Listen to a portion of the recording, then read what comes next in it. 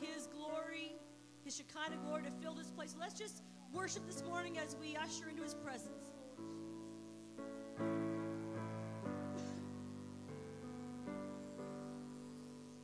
Yes, the world will bow down and say you are God.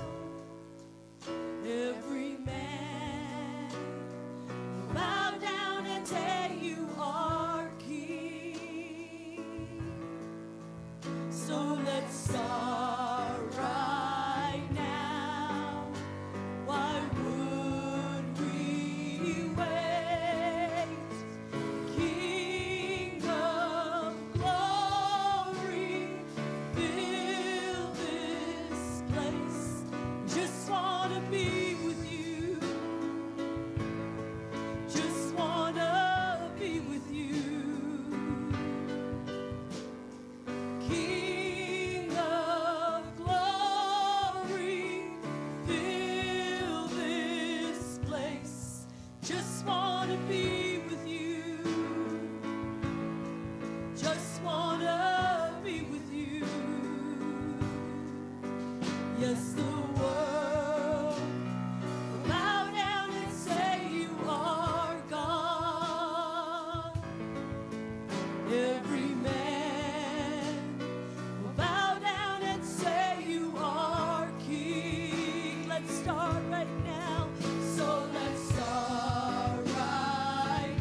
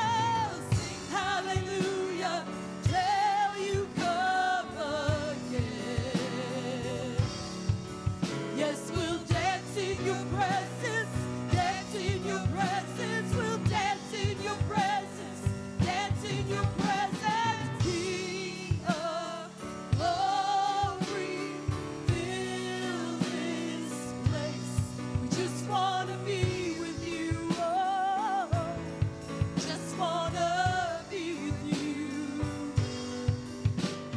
King of glory, fill this place.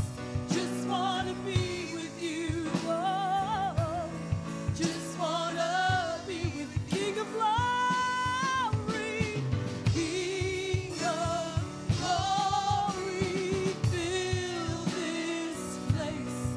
Just wanna be with you. Oh, just wanna be with you.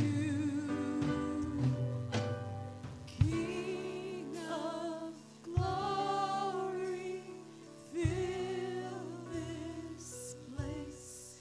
Just wanna be with you. Just wanna be with you. God, fill this place with your presence this morning, God. Let us leave different than when we arrive, God, that we know a change has happened in our life, God. You know our needs. We know our needs, God. I give them to you this morning, God. Come and change me, Lord Jesus. Fill this place with your presence, God. Come in, Lord, and do what you have come to do this morning, God. We can't do it without you, Lord. We cannot be changed without your presence, God. Touch us, I pray. Touch us, Lord Jesus. Hallelujah. Oh, Jesus. Thank you, Lord. I thank you for what you're doing right now in this place, Lord Jesus. Thank you, Jesus. Thank you, Jesus. Jesus, thank you, Lord. You may be seated. We're going a little old school this morning with No Not One.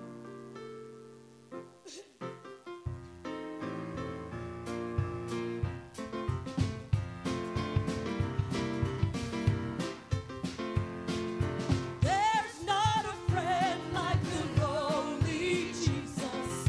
No, not one. No, not one. None else could heal all our souls' diseases. No, not one. No,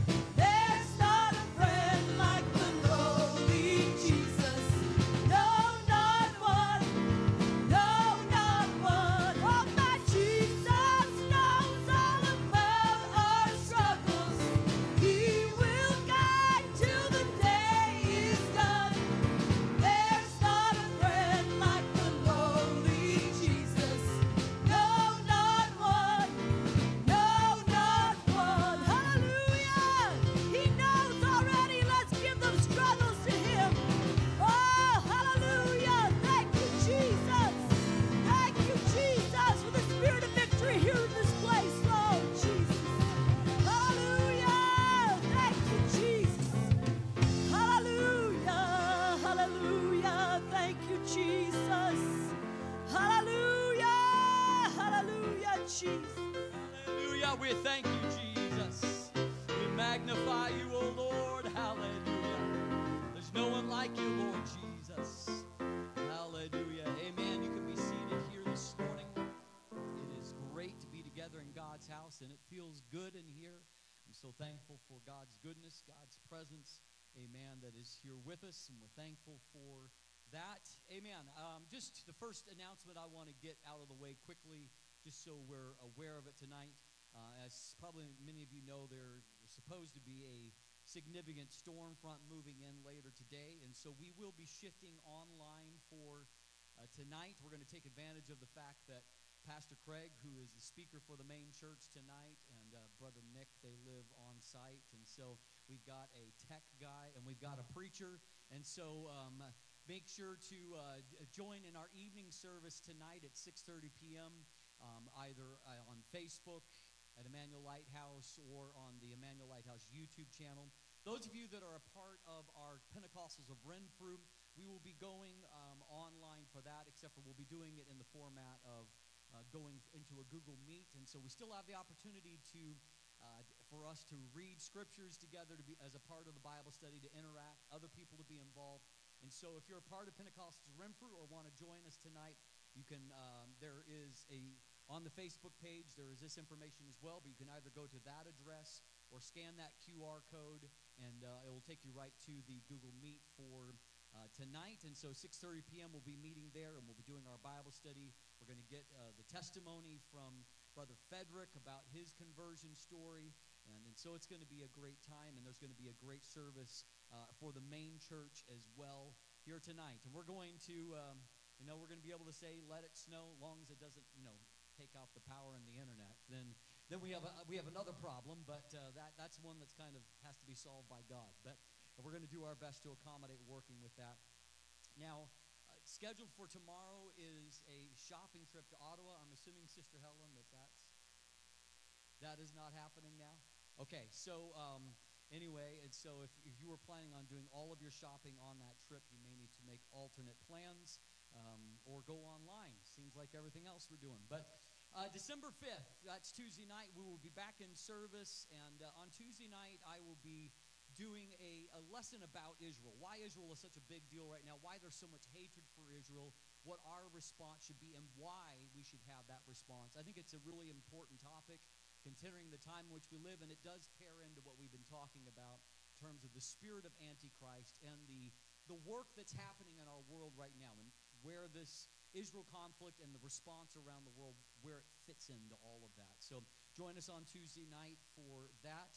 On December the 8th, there is a youth dinner out, and next week is our normal Sunday morning service, and then Sunday evening is the Christmas concert. That is at 6 p.m., not 6:30, but 6 p.m. for the Christmas concert, and we are asking that every family would bring a dessert for that evening for the meal afterward, and asking that it be pre-cut, basically ready to serve, wrapped on a tray or a plate or something to where it can just be sat out and served without more prep work here. And so just remember that. A little bit further out, I do want to let you know that on Christmas Eve, which falls on a Sunday this year, we'll be having an AM service and no PM service. And so not a candlelit evening service, but an AM service. So make your plans to join us for that day. Also, looking ahead into the new year, one of the things that we are going to be doing in the new year is relaunching our small groups. We call them light groups.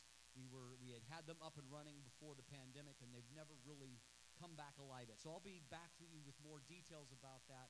But if you're interested in being involved in small groups as far as the kind of leadership team, they're going to have some senior leads, but then also a support staff in each one of these small groups. And I'm hoping to involve some people that want to be mentored and want to be a part, and this is a great opportunity for that. And we're going to address some really, in the various groups, there'll be some really important things that we'll be talking about, and a variety of things, from some Sunday school, training for those that want to be involved in Sunday school, to parenting and other things. And so just some necessary things that we need, and it's a great time in a small group to make friends, to get to know people better, and that's really important, that as the church continues to grow, that you're connected to people and not just a face in the crowd.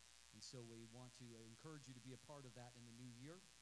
And then I do want to thank a few people this week that were once again big helps for various things. I want to thank Sister Abbott for her help in doing all of the planning and preparation for our leadership meeting that happened on Friday evening as we set the schedule for the first half of 2024. So thank Sister Abbott for that. And then also I want to thank some others that were here for Joe, Pastor Craig, Krista that came and helped out, and just furthering more of the work over there. We appreciate everyone that continues to lend a hand.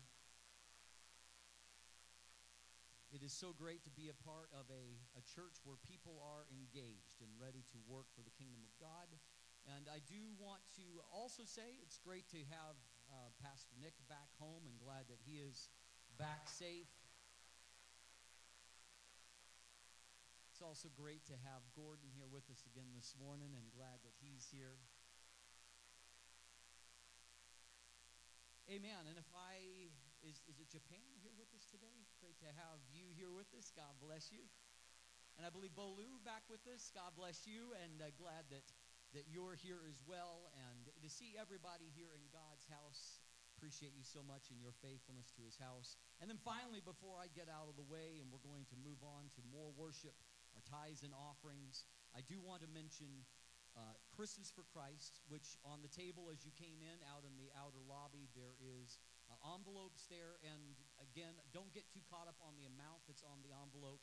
It's you can put whatever amount you either in that or give it online. But our goal is for everyone to be involved in giving our best gift of the season towards Jesus. And Christmas for Christ, all of the funds go directly into just planting new churches and establishing new churches in North America, spreading the gospel, and so continuing the mission, the Great Commission that Jesus gave to us. And so I want to encourage you all to be a part of that. And we're believing that some of the new churches that we're going to start are going to be some of those that are going to receive funds in the future to help them get off the ground. And so we're very glad to be a part of that. And then also I do want to take a moment to acknowledge our birthdays for the week. Sister Joy McCrae has a birthday this week, and then also Grace Ferenga has a birthday this week. And so she seems surprised, but she just told me her birthday like a week ago, so she shouldn't be all that surprised. Let's sing for her today.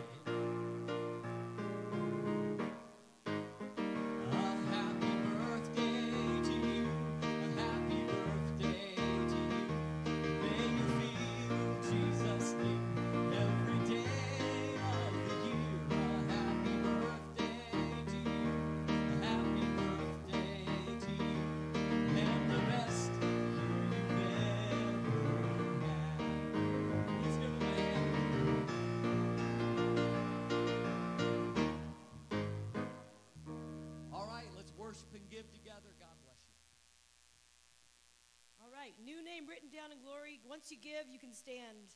You're going to want to.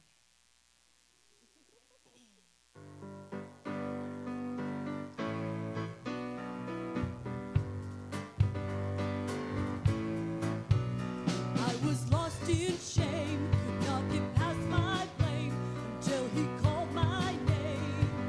I'm so glad he changed me. Darkness held me down, but Jesus pulled me out, and I'm no longer bound. I'm so glad he changed me. See, I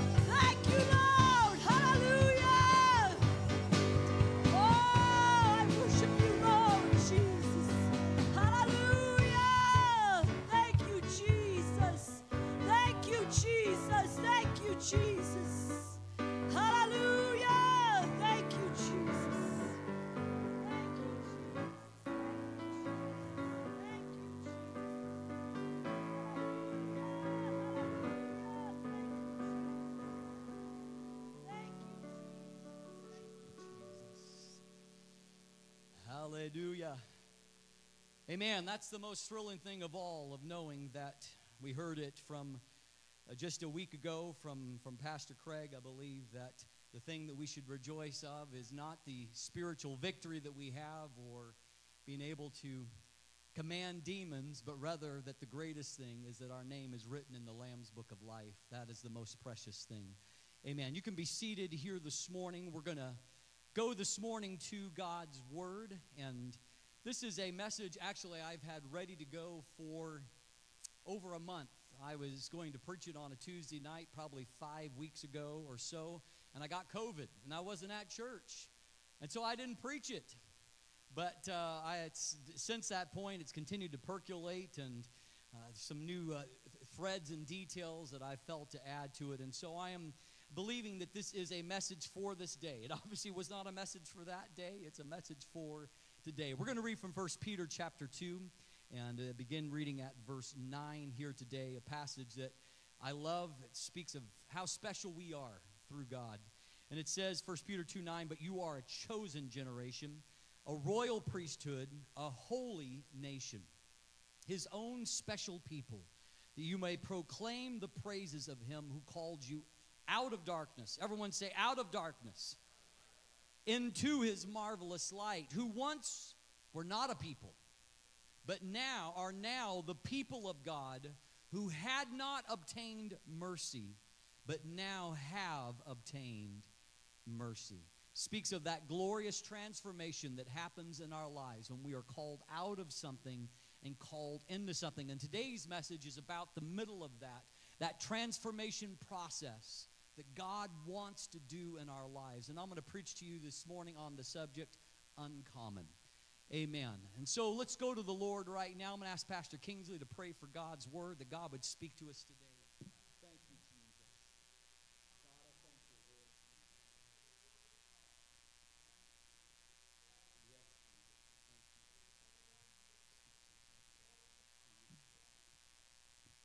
Thank you. In Jesus' name, amen.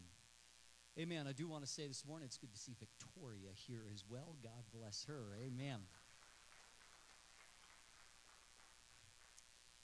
When I say the word holy, people are fine with that. They're ready to, used to talking about the Holy Spirit, the Holy Ghost, talking about a holy God. But when you start talking about us being a holy people, then people get a little bit more nervous.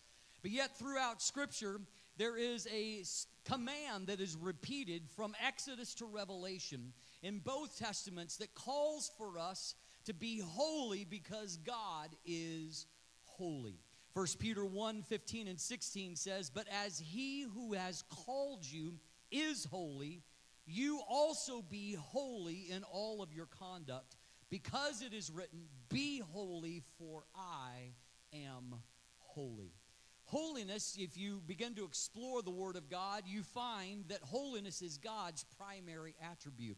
In fact, if you want to know who the Holy Spirit is, the Holy Spirit is God. God is a spirit, Scripture says, and God is uniquely holy. In him, there is light and no darkness at all. God has no sin. God has nothing that's creeping in that perverts his character. He is utterly holy. He is righteous in all of his dealings. And because the goal of this is for us to become like God, the problem is throughout much of history, humans have tried to make up gods that act like them. And it's not much fun when your God acts like you. I don't know if you've figured that out, but there are times, if you'll ever notice, for example, those of you that have multiple children, there's a good chance that the one that you fight with the most is the one that's like you. They push all of your buttons because it's the same buttons that you have. And so as a byproduct, you get along worse with the one that's most like you. We often think, oh, if everyone would just be like me, what a wonderful world it would be. It's not true. We are wonderfully, uniquely made, and I'm thankful for each and every one of us, but there's a reason why God makes one of us. and not whole squads of drones of us, but God makes us uniquely in His image. And so the goal here is not to try to conform God to us, but rather for us to be transformed to become more like God. Less of us, less of our flaws, less of our sin and our shortcomings, and more of His holiness.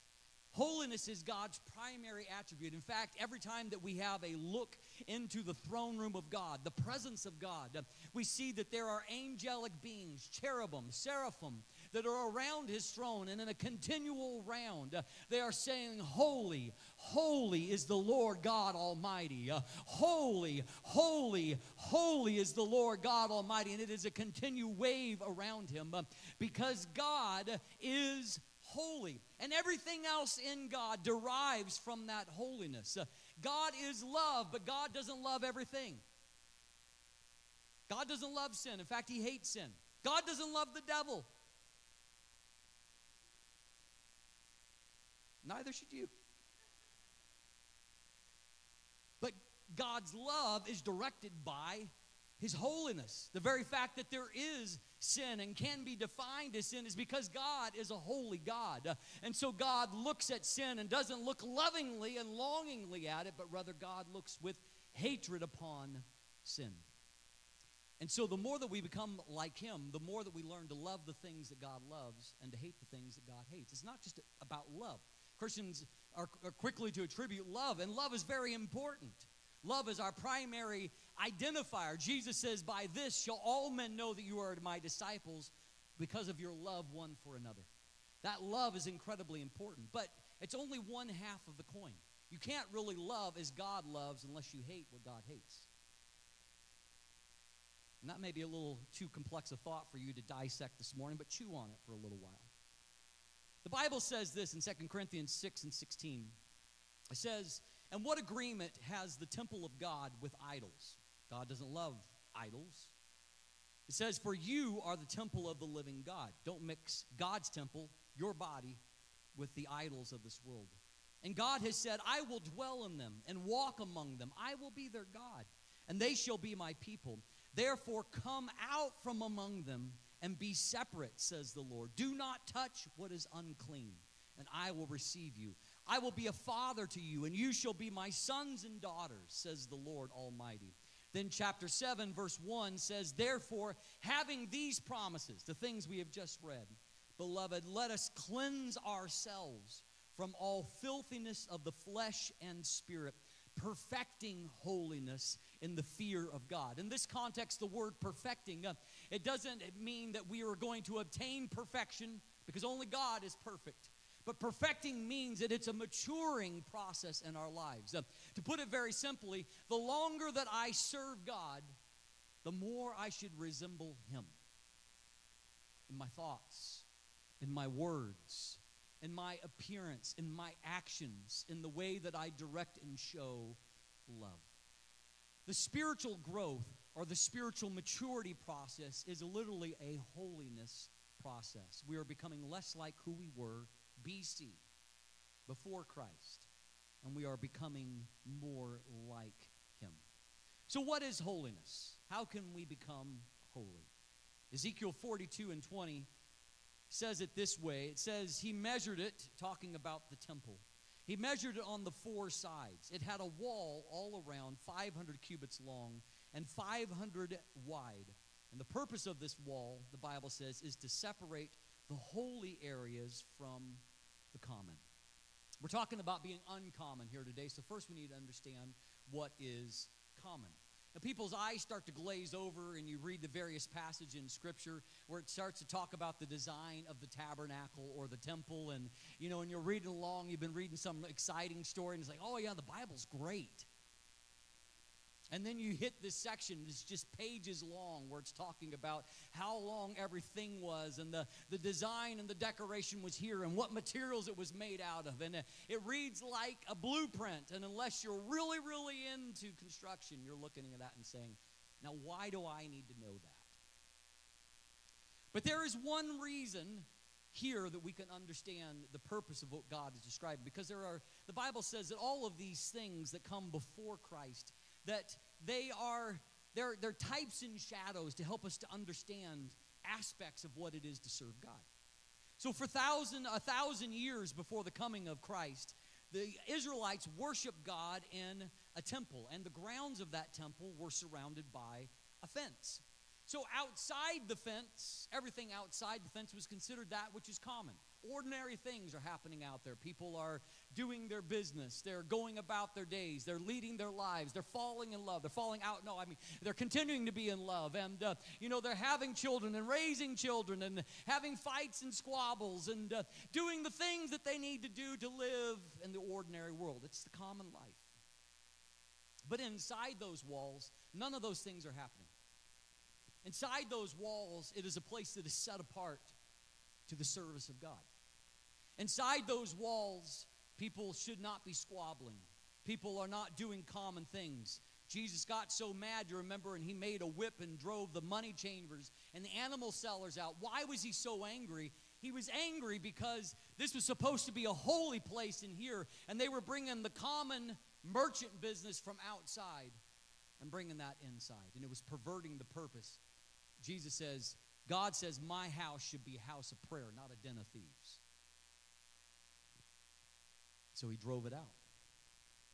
So whatever was inside that fence was considered to be holy. Whatever was outside was considered common. And so that's why the Bible says, and when we just read in Ezekiel 42 and 20, that the purpose of that fence was to separate the holy areas from the common. So in other words, holiness could be determined by where an object was found. You could have a brass pot, ordinary brass pot, and it was manufactured outside the temple grounds, maybe even used in a common purpose beforehand. But it was decided that we were going to dedicate that vessel to the service of the Lord. And so that pot was brought in, and there was a ceremony where it was not just washed, but it was anointed with oil. And there was a process in which it was saying that this is no longer just a brass pot to be used for any purpose, but this is now a holy vessel. It's only going to be used, it's going to be used exclusively for God in his temple. It is now holy. And so we could see in this context, holiness was connected to two things: where that object was and what its purpose was. That was a pot that had been brought out of the common, cleansed and anointed for a new purpose. Now here's what I need you to understand. Once that pot was brought in and it was made holy, the priest wasn't going to take that pot home and use it to put flowers in. Use it for some other mundane purpose. It was now set apart. There's lots of other vessels out there. Use one of those. But this is now holy. This has a higher purpose. It is not common. It is now uncommon, set apart for a holy purpose. And so barriers were erected to keep the common from corrupting the holy. Now there might be thousands of other similar pots out in the community, but there were just a few holy pots that had been consecrated and set apart. Thus, they were uncommon.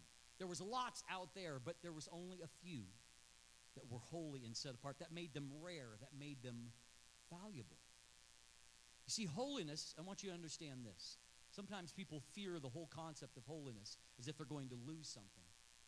But holiness did not make that vessel less valuable. It made it infinitely more valuable. It was not just one of thousands. It was one of a few special, set apart, sacred vessels. That's what helps make a passage like this make sense. I'm going to read from the book of Ezra, chapter 1 and verse 7. It's talking about some items that were recovered after captivity and brought back. It says that King Cyrus also brought out the articles of the house of the Lord, which Nebuchadnezzar had taken from Jerusalem and put in the temple of his gods. And Cyrus, king of Persia, brought them out by the hands of Mithredath, the treasurer, and counted them out to Sheshbazzar, sell all of those 3 times fast, the prince of Judah. This is the number of them: 30 gold platters, 1,000 silver platters, 29 knives. And then it goes on to talk about other vessels. But I want to just pause there and look at that. 29 knives. Seems like a weird number, 29. Seems like an odd thing to categorize. Surely amongst the Jews there were tens of thousands of knives, if not hundreds of thousands. But the reason why these 29 knives are enumerated and are important is these were not just common knives. These were holy knives that have been set apart, consecrated, special. And so here in the middle of Scripture, it's a big deal to mention that there are just 29 knives. It may not have looked special, but they were special because they were set apart, holy and consecrated, and they were getting them back after 70 years of them being in captivity. We also see another similar incident to help us understand this in the book of Leviticus. There are two sons of the high priest Aaron. Their names are Nadab and Abihu. And they have the task of coming in and burning incense on the altar. That's kind of their primary job. And the Bible says at some point, they start to play fast and loose with this concept, and they offer up what Scripture calls profane fire on God's altar. And God kills them for their breach. And the statement from God seems to indicate that they did this while they were intoxicated and with compromised judgment. So Leviticus 10:8 says in response to this, "Then the Lord spoke to Aaron, saying, 'Do not drink wine or intoxicating drink, nor your sons with you when you go into the tabernacle of meeting, lest you die. It shall be a statute forever throughout your generations.' Why? That you may be able to distinguish between holy and unholy, and between unclean and clean." See, these young men, in their drunken state, they started to treat the things of God as if they were just common and casual, without having the respect for the sacredness, the specialness of what went on in God's house. And God says, "I'm not going to put up with that. You, as the priest above all, must be holy, for I am holy." And you need to make sure that whenever you serve me, you do so with a clear head. And so you can distinguish between what is holy and what is unholy. God stated that those who approached him in Leviticus 10:3 must be holy, and that they were to abstain from any kind of alcohol to ensure that their judgment was not compromised, and they knew what was holy and what was common. So if you take that example that we've been looking at for a little bit, that practical example, and you translate it to us, you can think of those temple grounds as representing the kingdom of God for us today. When a person is born again, it is that moment where we used to be common and just doing everything else that the world was doing. But in that moment when we came to God, it was a special moment where we were washed and we were cleansed. But it wasn't just about having a momentary thrill, a momentary spiritual experience. And where a lot of people mess up is they come into a church like this and they may respond. They may feel God's Spirit and feel God's love. And they come and they respond and they feel something that is so special. And they're so excited by what they feel. But they treat it as if it was just an experience to be had. Something to check off the list. That is not what God is looking to do. He's not looking to give you some kind of cheap thrill. But when God is reaching you, it's because he wants to do a work of transformation to where he doesn't leave you in the state where you were with the value that you had before. But he wants to transform you into something that is precious and new and immeasurably more valuable, something that is holy and set apart for his service. I'll tell you this, the devil doesn't need more helpers. He's got plenty of them. But Jesus' lament is that the harvest is ready and there are few laborers for the work of God. See, when God is reaching to you, he's not just giving you something for the moment, but what he's doing is initiating a process that can utterly and completely transform you. And so you can be called to something higher, something more special than anything you've done before. One of the great challenges in our society, our culture right now, is people are struggling with a lack of meaning. They feel like they have no purpose for their lives. And a lot of the reason why people are feeling suicidal suicidal ideology, people who are dealing with all kinds of mental issues right now, is because they look at a world and they feel like their life has no purpose. They have no meaning for their existence. But God is saying, I want to give you purpose. I want to give you meaning. You may have been whatever you were before, but when I'm done with you, you are going to be something that is special, that is set apart, that has a value beyond what can be imagined in this present world.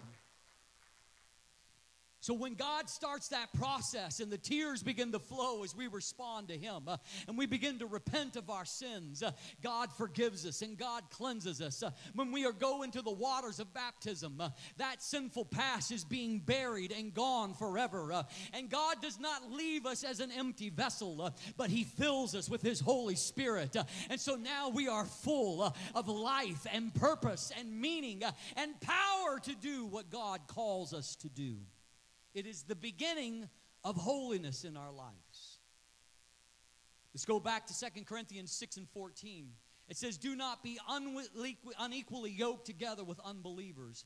For what fellowship has righteousness with lawlessness? What communion has light with darkness? What accord has Christ with Belial, another word for Satan? Or what part has a believer with an unbeliever? And what agreement has the temple of God with idols? For you are the temple of the living God. And God has said, I will dwell in them and walk among them. I will be their God, and they shall be my people. Therefore come out from among them and be separate. Be holy, says the Lord. Do not touch what is unclean, and I will receive you. I will be a father to you, and you shall be my sons and daughters, says the Lord Almighty. See, that thing that we're longing for, not just that meaning, but that sense of connection, to feel that we are loved, wanted, desired. God says, I will do that for you. I'll set you apart and make you holy, and I'm going to be a father to you, and you will be my sons and daughters.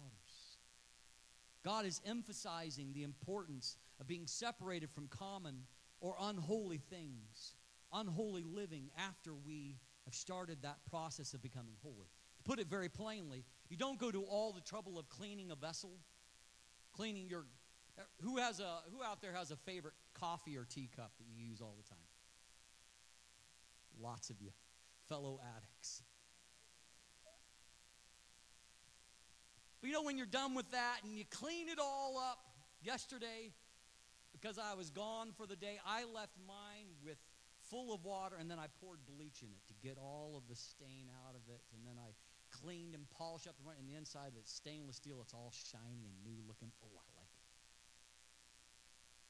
But you don't go to all the trouble of cleaning something up and then drop it in the mud. That defeats the whole purpose of the cleansing. You know, when I go and I've detailed my truck, I don't immediately go looking for mud holes to go ramming through. Like, I want it to look pretty. I want it to look like the thing that I am investing my money in. And God is looking for us that when He begins this process in our lives, we don't immediately go right back to the old mud, pig pen of sin and go dive right back into it. Woohoo! One of the meanings of the word holy is to be set apart. That's where God says, come out from among them and be separate. Be set apart. God has set you apart, and so that He can use you for a holy purpose. The word holy can also mean pure. We are being purified from sin so that we can now have God in our lives and can reflect God's purity. Show a world that is lost and hurting a better way. And the third definition of holy is different. The idea comes from the fact that anyone that God sets apart for His own use is going to be different from a world who doesn't know God. Different values, different beliefs, different lifestyle, different purpose, because they are living on a different plane. They're living for a holy purpose. So God has called us to be set apart from the world, pure in our hearts, our minds, our lifestyle, and to be set apart from the world, and so that the world then can see Christ in us. That means you have to erect some barriers in your life to keep the filth of the world from corrupting your new holiness. The Bible is, I'm not going to spend a lot of time on this, but The Bible speaks not only about, what God's word says, but also there is a personal conviction. When the Holy Spirit is active in your life, and all of you that have been filled with God's Spirit, you know what it's like. Immediately after you are filled, there are things that you become uncomfortable with that you were comfortable with a week ago. I call it the Holy Spirit in your life is often like a conscience on steroids. Like all of a sudden, you're feeling what the Scripture calls a conviction. I don't feel comfortable with that anymore.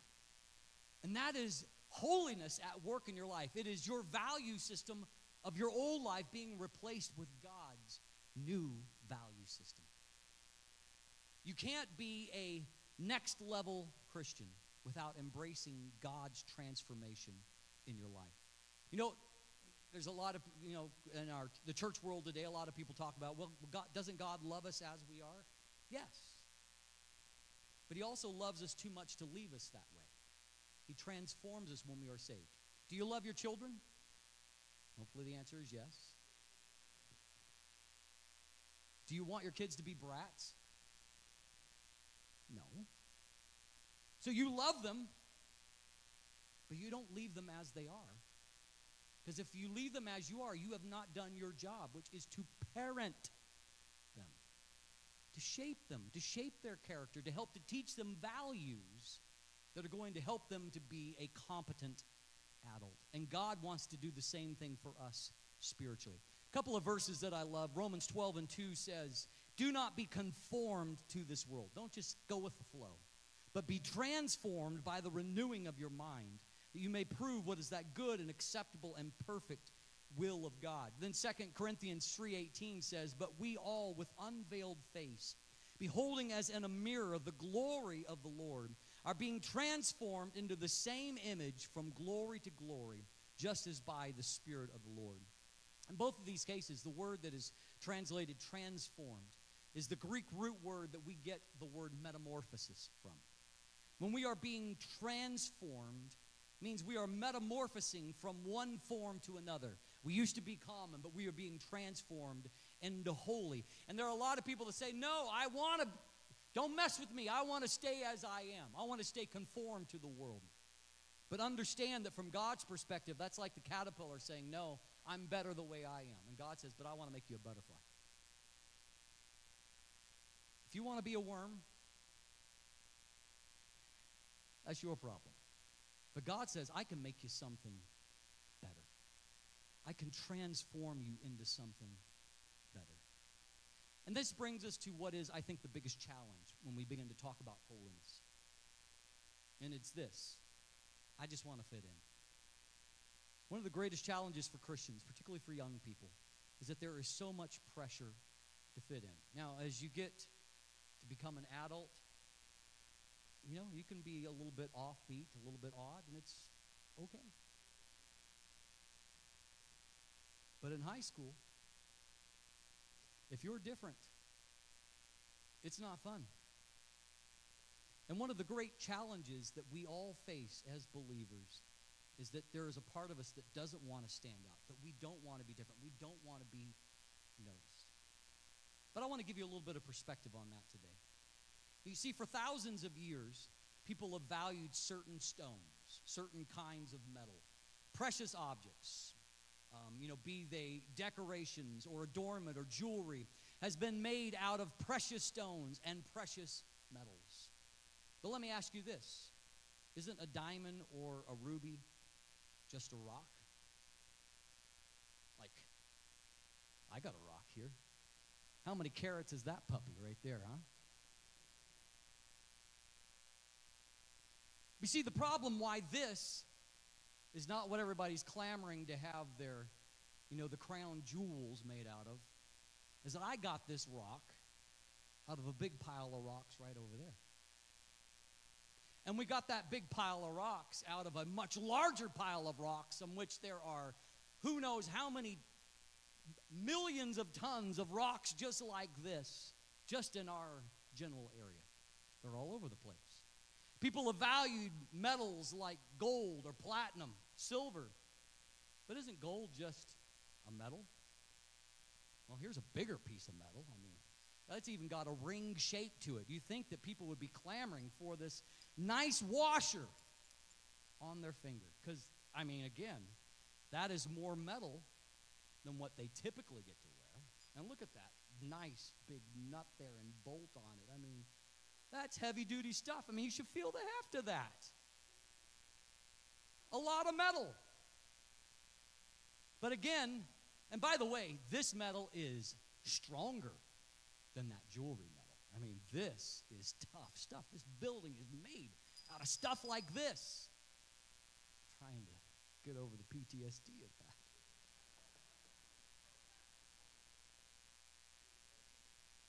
But what makes diamonds and gold precious is their scarcity. They are uncommon. And that makes them much more valued and valuable than the common stones or metals.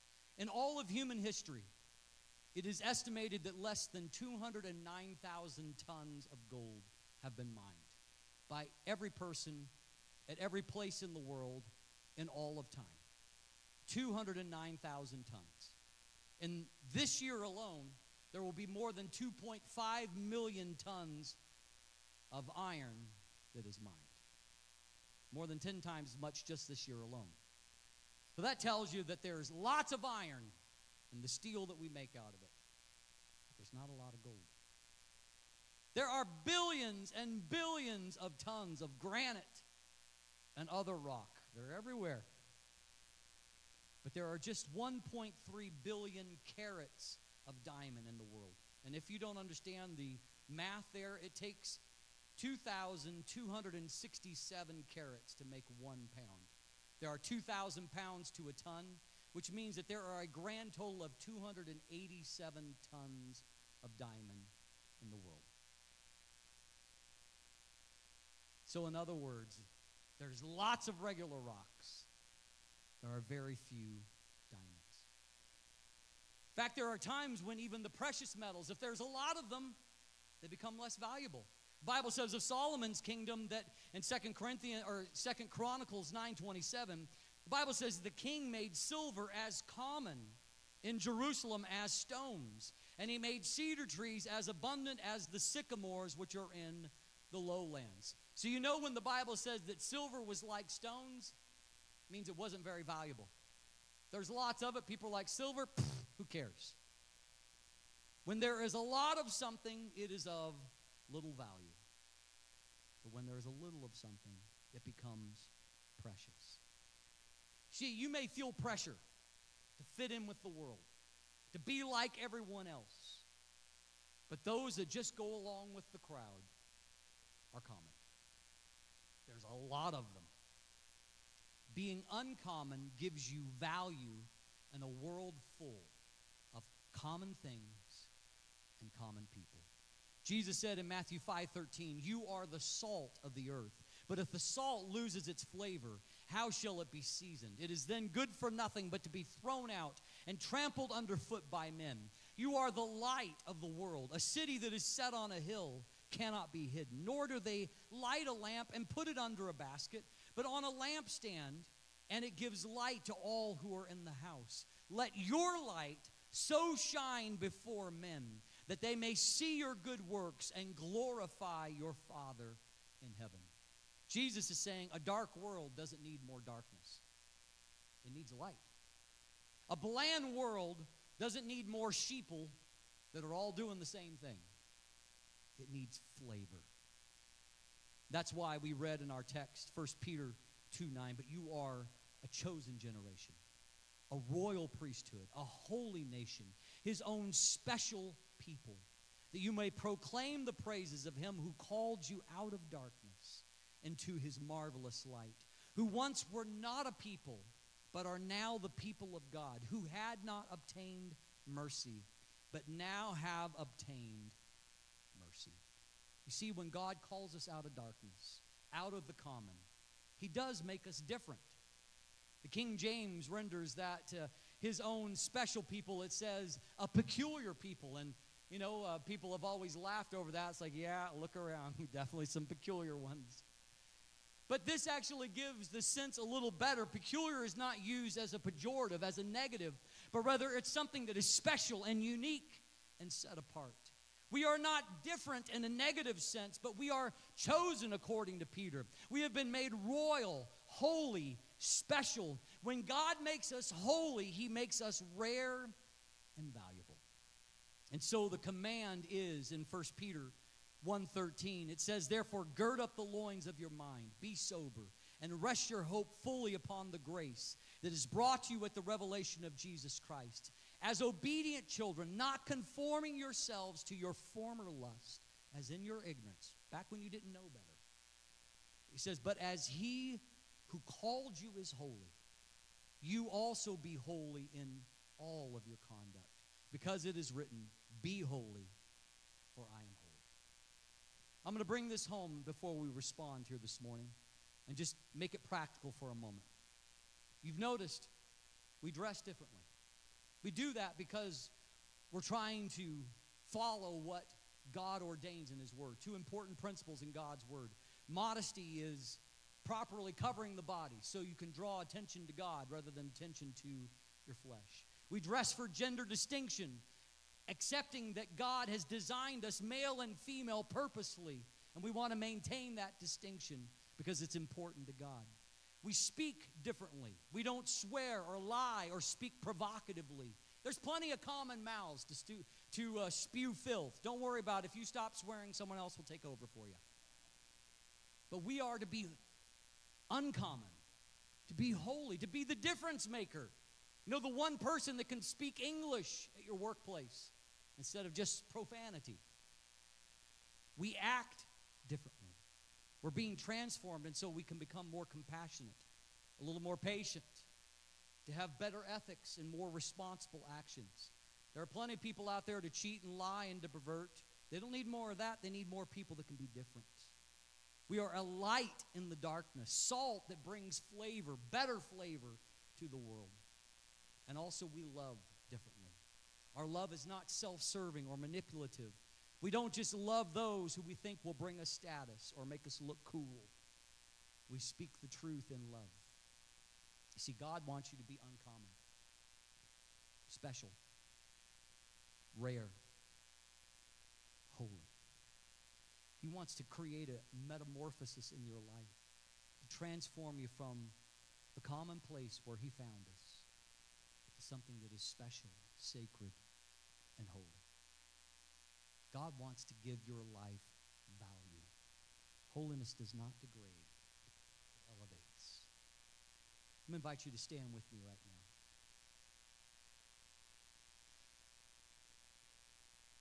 A lot of times on a Sunday morning, I'm talking more about the process of coming to God and that appeal to come to God for salvation, talking about what God does for us.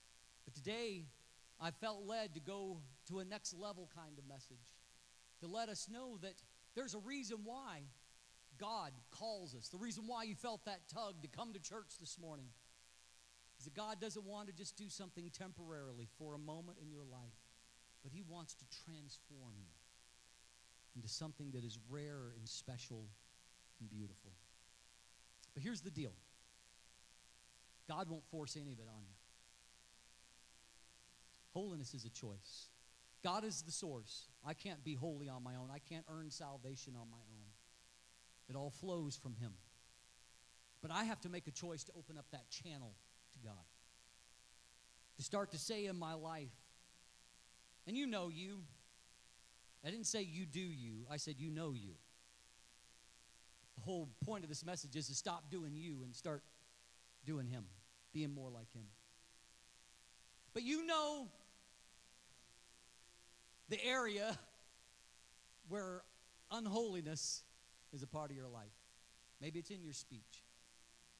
You know, sometimes we start doing better in our speaking till the moment that we're upset. And our vocabulary transforms. But God can help you with that.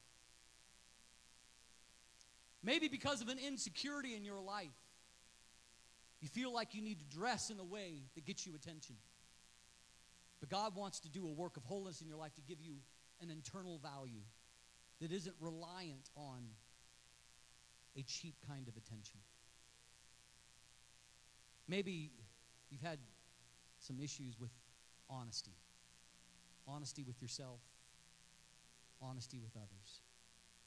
And this message is not condemnation. It's a message of hope, saying that God can do a work of transformation in your life. You see, it's not me that makes me holy, but rather it is me allowing Him and having a desire, saying, God, I know it. I know I have a problem with my mouth when I get upset, when I get frustrated. But I don't want to be that person anymore. I don't want to be another common dock worker. I want to be more like you. I want to be able to speak in those moments words that speak life rather than damnation. So help me today. And God is ready, willing, and able to do a work in your life to help make you precious, valuable, holy. And so if that's something that you desire in your heart today, I'm going to invite you to come to God and say, God, I need some help today. I do want to be holy. I don't want to be bound by that stuff anymore. I want to be transformed into something special.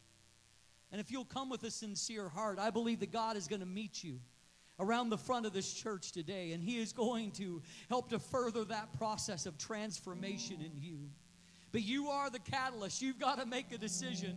God, I'm ready for change. I'm not going to fight against it, Lord, but I'm going to invite you to come in and to do some tinkering under the hood, to change some things in my life so that I can be holy like you. In Jesus' name.